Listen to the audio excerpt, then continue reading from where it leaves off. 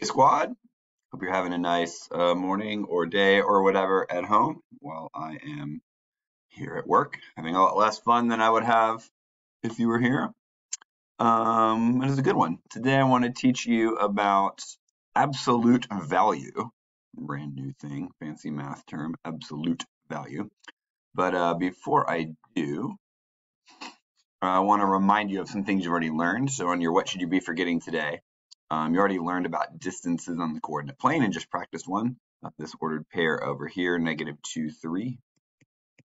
And this ordered pair here, -2, -4. They are 7 units away from each other, or 7 units of distance is between them, because you can count from this one to this one, 1, 2, 3, 5, 6, 7 units away. So we've talked about distances on the coordinate plane.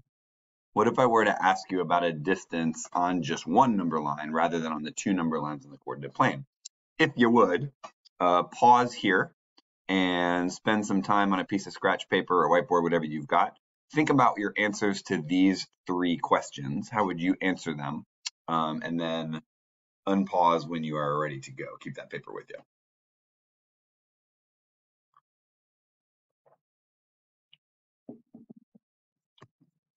So now that you've tried that, today I want to teach you about absolute value, and I'm going to start with those questions you just made predictions on, as I always do. So if I were to ask you this question, what's the distance between 3 and -4? Not on a coordinate plane here, I guess we're just talking a regular number line. If I were to ask you that question, I would do 0 kind of in the middle, 1, 2, 3 would be there.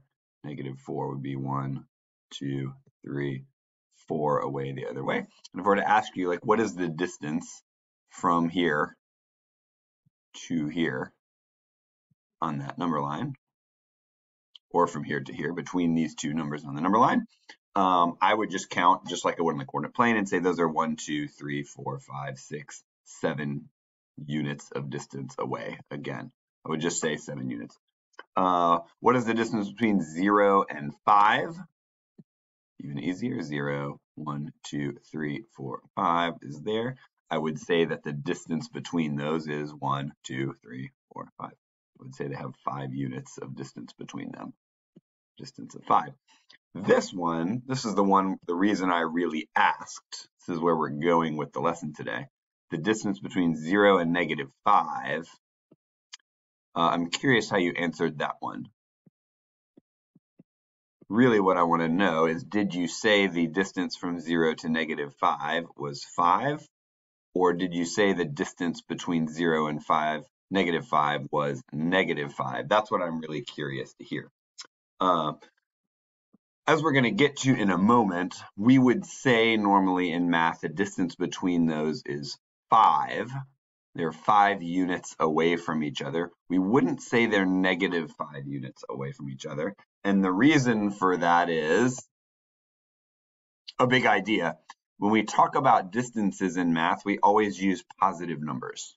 It's just when we say how far away is that, we would say that is 3 miles away, that is 10 feet away, that is 6 inches away. We would not normally say something is -10 miles away or -3 feet away.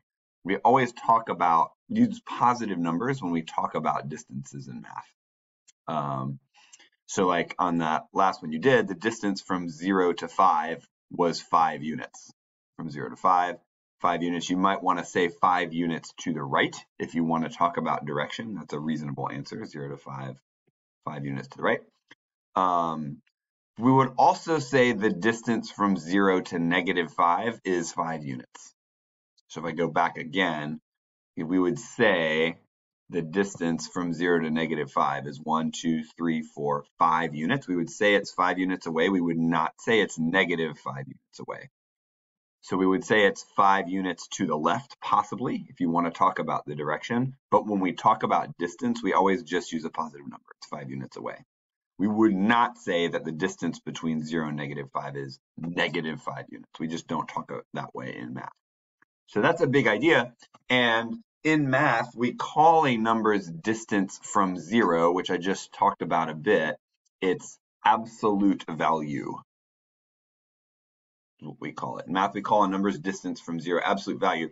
And when we're asking for a number's absolute value, we put these bars around it like this, 2 lines around it that are kind of bigger than the number. You kind of have to be careful to make sure that they're big. This is asking for the absolute value of 5. If I make those bars too small, it can look like ones, might look like the number 151. So I always make sure I make those bars like bigger than the number absolute value of 5. So absolute value of 5, as we just calculated, is the number 5's distance from 0 on a number line. You'll very quickly not need a number line to do this, but if you do, I would just say, okay, from 0 to 5, what is that distance? Its absolute value is 5. It's a positive number. When we talk about distance, it's always a positive number. The absolute value of negative 5 is asking how far is it on the number line from 0 to negative 5. And we still in math say that is 5 units away. We don't say that it's negative 5 units away. Distances in math are always positive numbers. The absolute value of 13, we're just asking on a number line, what's the distance from 0 to 13? It's 13. What's the distance from 0 to negative 11? That distance is 11. It's not negative 11. We don't say it's negative 11 units from 0. We say it's 11 units from 0. And if we need to talk that it's toward the negative side, we might say to the left. But absolute values, you'll notice they're always positive. Since distance is always positive, absolute value is also always positive. 0 and 25 hundredths, how far away from 0 is that? It is 0 and 25 hundredths units away. The absolute value of negative 2/3, how far is negative 2/3 from 0? It's 2/3 of a unit. It ends up being very easy to write or calculate. Distances are always positive, so absolute values are also always positive. Just kind of how it works. If you would, grab your We Do, and we are ready, hopefully, to talk about that a little bit and put some notes in here. So first things first, absolute value is going to go in the middle here. What is it? I want you to know this word really well. Absolute value is a number's distance from 0 on a number line.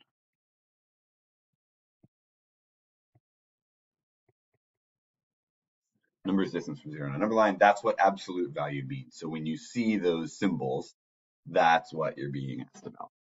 The big idea we talked about, the big idea is this. Distance is always positive. We always talk about distance using positive numbers. So absolute values are also always positive.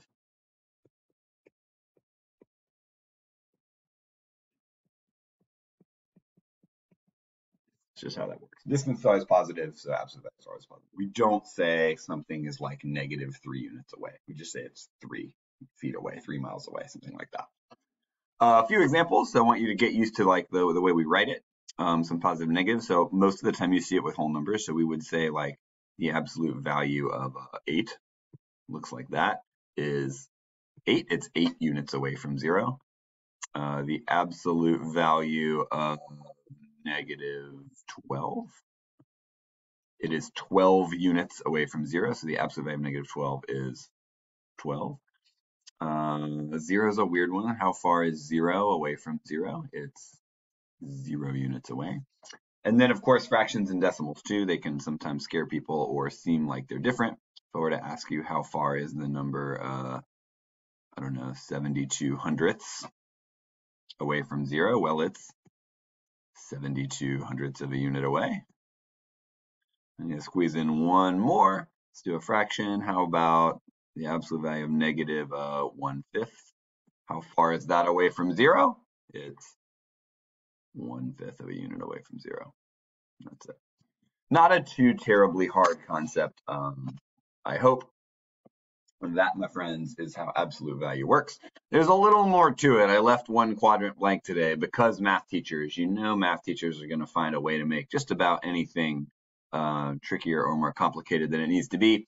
We're going to save that for tomorrow just so you kind of know, okay, there's maybe a little more to this to save room for. But today I hope you know what absolute value is, how it works, and how to, I guess, calculate it pretty quickly.